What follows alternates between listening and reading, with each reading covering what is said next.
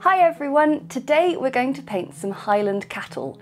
These are a rustic breed of cow from Scotland, famous for their amazing shaggy orange fluffy fringes and horns. So grab your paints and let's get started.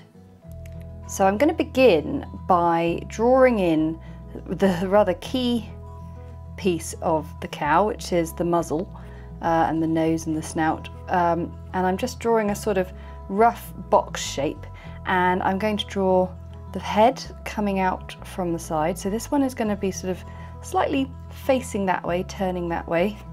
So they have these wonderful sort of big heads followed by big shoulders down to their little legs. And you know, this is a sort of my loose watercolour style, but I know that we all appreciate a bit of an extra help with a bit of a line drawing. So you can see it's quite a boxy shape, and then what we're going to be doing is sort of building out from that with lovely expressive watercolour strokes. So I'm going to be using large brushes. I've got my size 4 pointed round, and I've got Cadmium Orange that I'm mixing up, waking up in the palette there, because we want our paint to be quite sort of bold and vibrant, but nice and wet as well. So I think a lot of people get a bit confused at times when we talk about adding lots of water. You instantly assume you're going to make a really dilute, translucent paint, but sometimes all we're doing is we're just mixing up sort of a larger volume of wet paint that has still actually got quite a lot of pigment in it. So that's what I'm just doing now. So that just takes a little bit more time to wake up the paint and get it all nice and wet and ready in your palette. So I'm also going to get burnt sienna woken up here. And those are going to be the 3 main colours that make up our cow. So I'm going to begin sort of in the area just sort of around the face, and I'm using these brush strokes. I mean, the cadmium orange and the yellow ochre are very, very similar, but it's good to have both of them in there. So I'm just using these sort of loose brush strokes, angling downwards, and then just sort of below the head, I'm going to just add a little bit more burnt sienna, and then continuing down to the legs, I'm going to now bring in some Mars Black, blend that in, and then just do some nice sort of thick set heavy hooves with a nice broad stance there. And then I can just use the tip of my brush to add a few extra little shaggy textures to the edge. Now I've drawn my pencil sort of heavy so that you can see it, but ultimately if you draw it nice and light, then you won't be able to see too much. So now just working my way along the body, and you can see I'm leaving some loose watercolour sort of unpainted strokes just to get a little bit of texture in on the body, and the underside there is always going to have a bit more darkness, so it's a little bit of the Mars Black. And then just to capture that back leg there.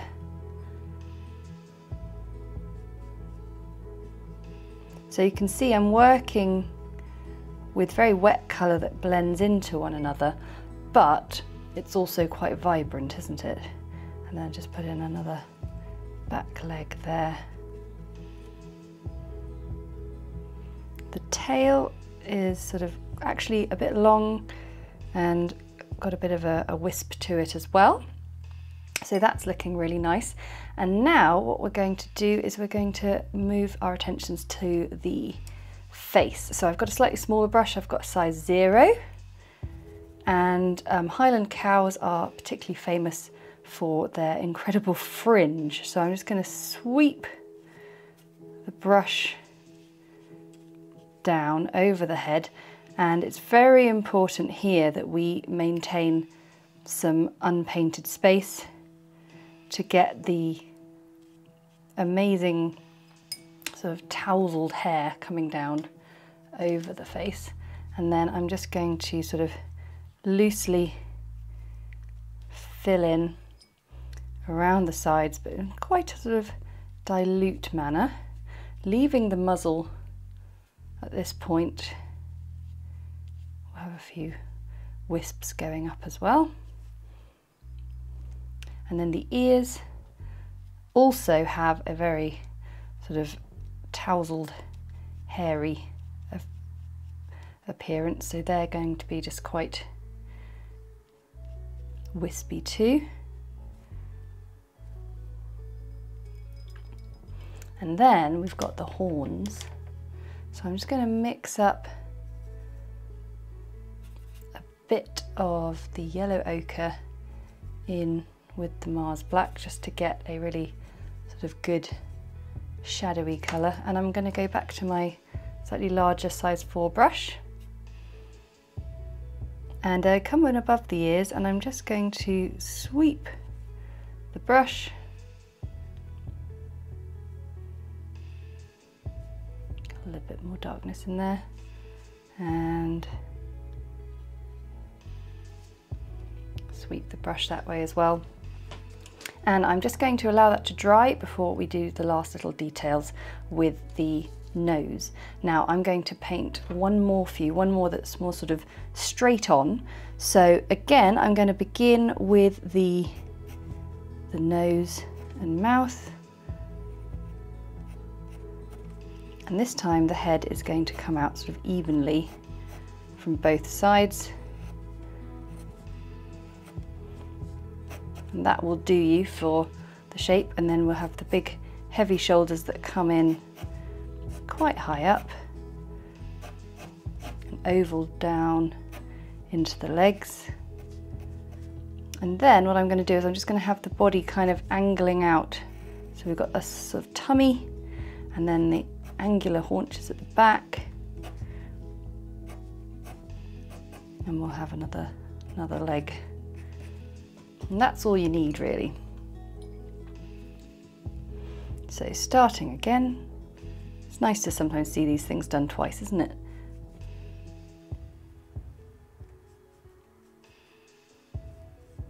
Starting with the main sort of torso of the body.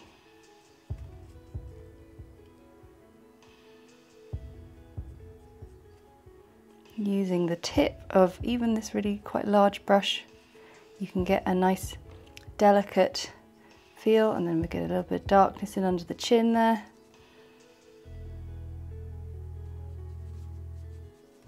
And as we get down to the legs, we start to incorporate some Mars black.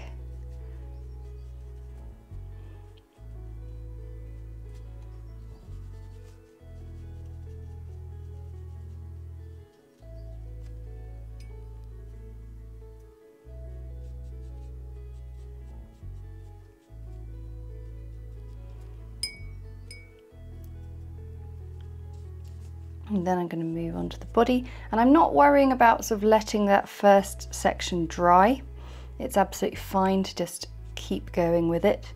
Just be nimble with your brush and try not to overwork this piece, because that is when it will start to look a bit flat. So a few shaggy hair brush strokes.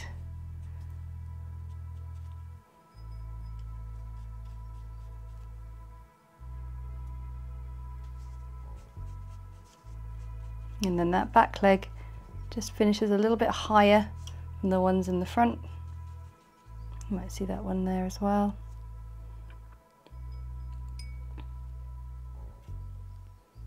And then we go back to the head.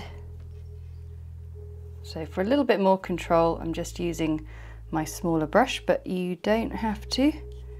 So as a left-hander, I sort of naturally sweep this off to the left, but you might find it a whole lot easier to sweep it off to the right.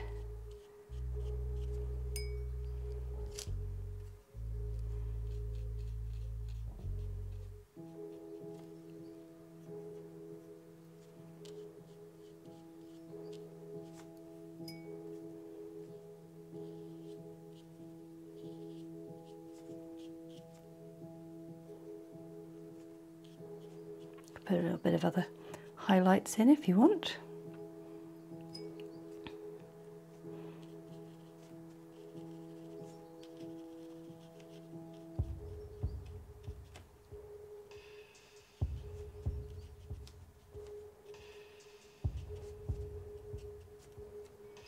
Lovely.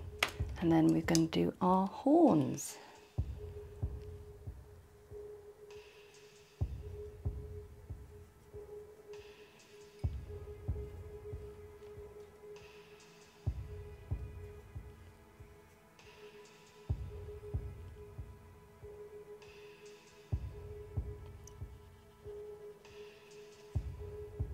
One side will always be easier to do than the other side.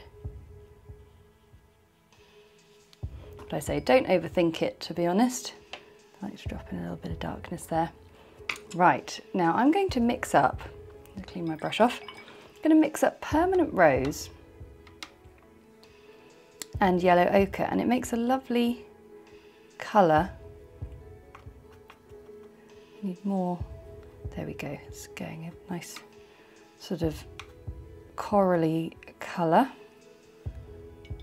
And once that has watered down, we get a really nice colour for the nose of the cow. So what I'm going to do, it doesn't look very different to the rest of it, but it just makes a slight difference.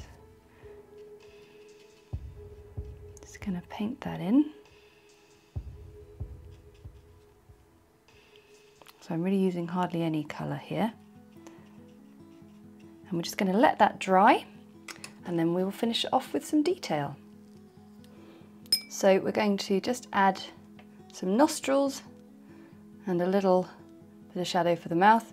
So I'm just using Mars Black, but quite sort of diluted, not too much on the brush. And I'm just going to bring it in with two little brush strokes.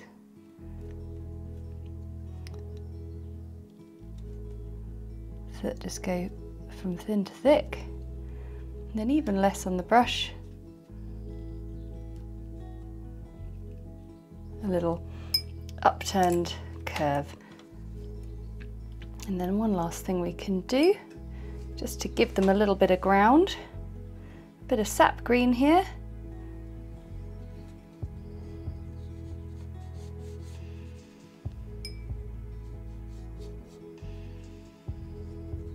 Just keeping it light, not sort of disturbing the painting too much.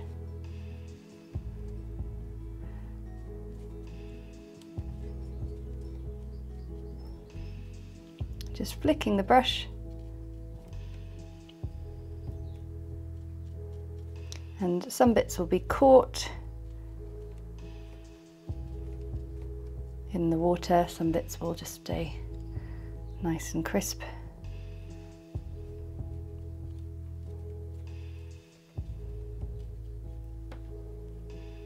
So I'll just do that again. So a nice bit of dilute sap green, a few lightly placed horizontal strokes.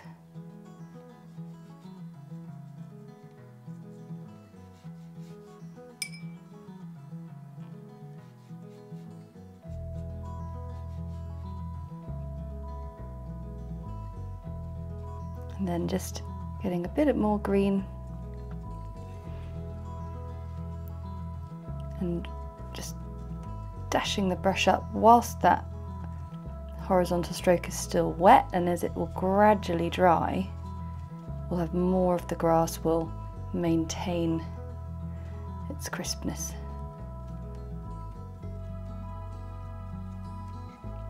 And there we go. 2 cows from a herd of Highland cattle. Thanks so much for watching. I want to say a massive thank you to my patrons for their support, because that support enables me to keep creating these videos that everyone can enjoy. And if you enjoyed it, then hit the like button and comment below to let me know how you got on with that one. And of course, if you subscribe, then you'll never miss another video. Until next time, bye!